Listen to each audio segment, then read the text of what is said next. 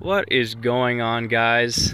I am at the Prime Desert Woodland Reserve in Lancaster, California, and it is a hot but beautiful day.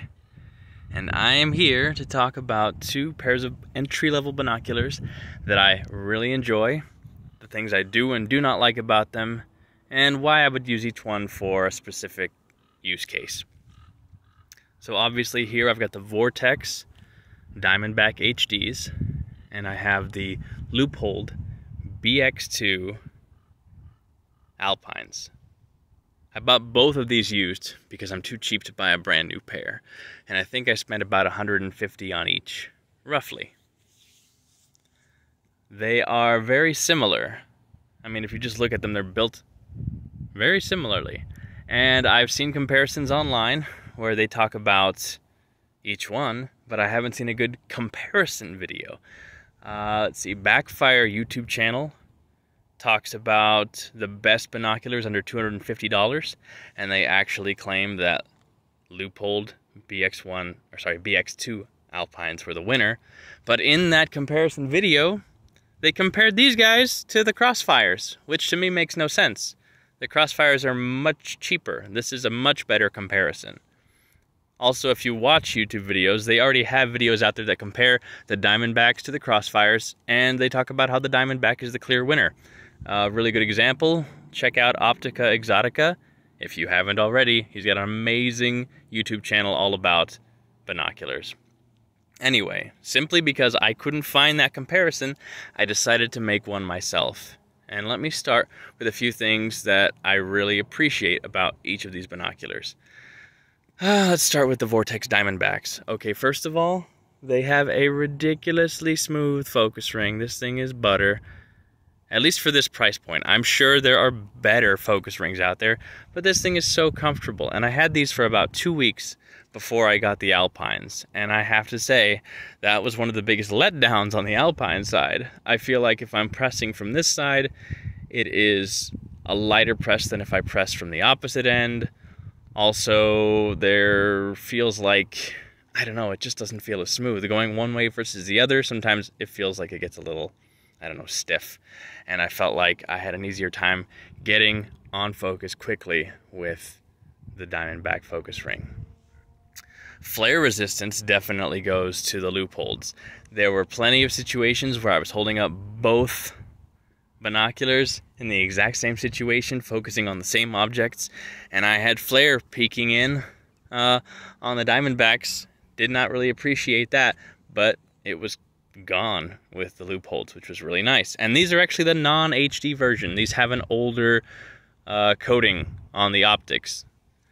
I'm sure, you know, HD means something different to each brand, but this is the most recent version of the Diamondbacks, and this is one step back now that they have the HD Leupolds.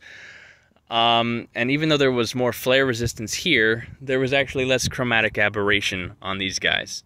There was occasionally some slight fringing. I saw it there. In high contrast situations, though, I could be looking at the exact same situation. There would be almost no chromatic aberration here in areas where I would find very strong purple chromatic aberration here. And then as far as sharpness goes, okay, so personally, this might have just been me, it might have been the focus ring helping me get on point quicker. I felt like I had an easier time getting center sharpness with these bad boys. And I feel like this, and I've heard a lot of people say that it has less fall off. It's sharper across the frame. I understand that. But even if it's sharper across the frame, I felt like the center sharpness was just a smidge better on the Diamondbacks, which actually, for me, coming from photography, had more background separation, so that meant more 3D pop. Not that this doesn't have it, but I feel like this was a winner there. Flare resistance here, probably contrast, although I feel like this had more natural colors. I feel like this was a little warmer, this might have been a little cooler, but overall I just feel like this was more natural in the colors that appear. That's okay.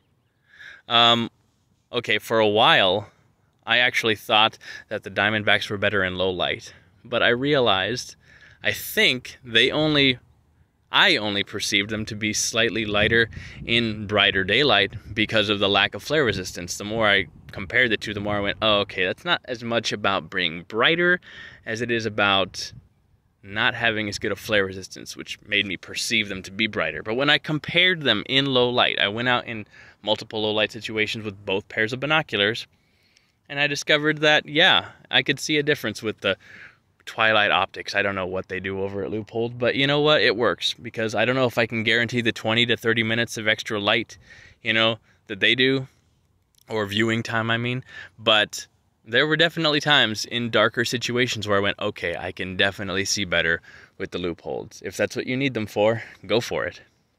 They both have really nice eye cups, you know, 2 steps up, 2 steps down, 2 steps up, 2 steps down. Might be a little bit easier to click on the Leupolds. They both stay where they're supposed to be just fine. Let's see what else. They both came with a carrying case.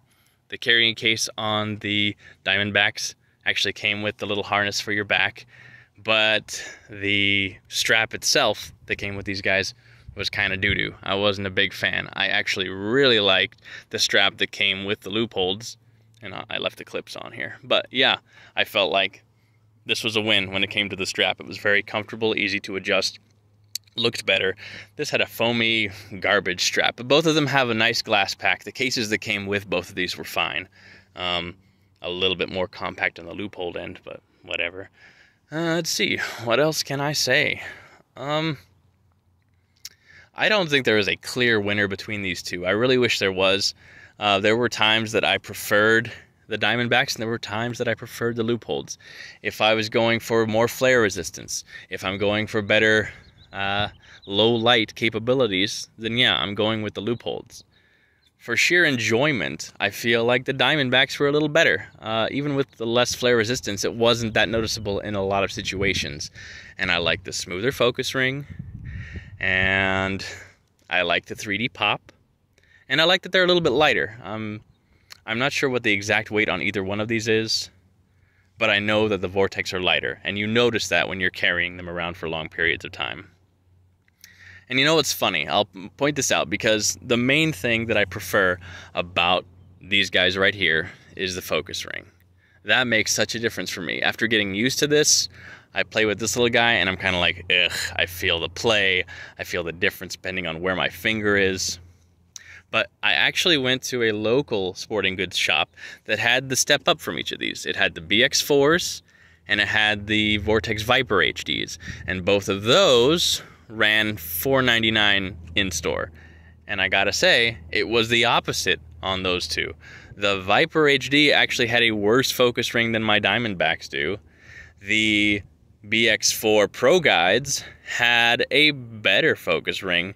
You know, it was backwards, and I don't know if that's just a case-by-case thing or what the deal is, but I really think if I were to upgrade, if I were to sell both of these and upgrade to one pair of, you know, mid-range, above entry-level, more expensive, but not like $1,000 binoculars, you know, I'd probably go with the BX-4 Pro Guides. And once again, it makes more sense to go into the store and compare them yourself, because honestly, I went and did that, and I thought, you know, I think the Viper HDs actually feel better in my hand, but I prefer the focus ring once again, and that is a huge thing for me. So, let's see. I don't know if there's anything I missed that I really appreciate. Like I said, I went over the optics, I went over the focus rings, I went over low light capability, contrast, warmer and colder. If there's anything that I missed that you specifically want to know about these binoculars, just shoot me a message or leave a comment. But yeah, thanks for watching, and I hope you appreciate this, because I couldn't find this comparison anywhere online, and I think it was worth doing, because if you're getting a good pair of entry-level binoculars, it's not about which pair is the best. In this case, I'd say it's all about use case. And like I said, you can look at Backfire's YouTube channel and look at the best binoculars under $250 to kind of get the idea of why I brought these up and then why I brought these in. And you can look at Optica Exotica's YouTube channel, because this is my only YouTube review, and he has tons and tons of information. And I'd like to see him do this comparison himself, or do the Vipers versus the BX-4 Pro Guides. But for some reason, his channel hasn't brought anything Leupold in.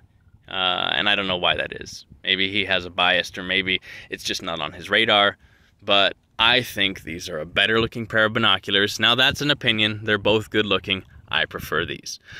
I've rambled enough. If you enjoyed this video, go ahead and like it. I don't expect you to subscribe because I don't make videos all the time. But, you know, get this out there so other people that enjoy binoculars and want to get an entry level can see this and decide for themselves. I mean, if this is what they're looking at anyway. All right, thanks a lot.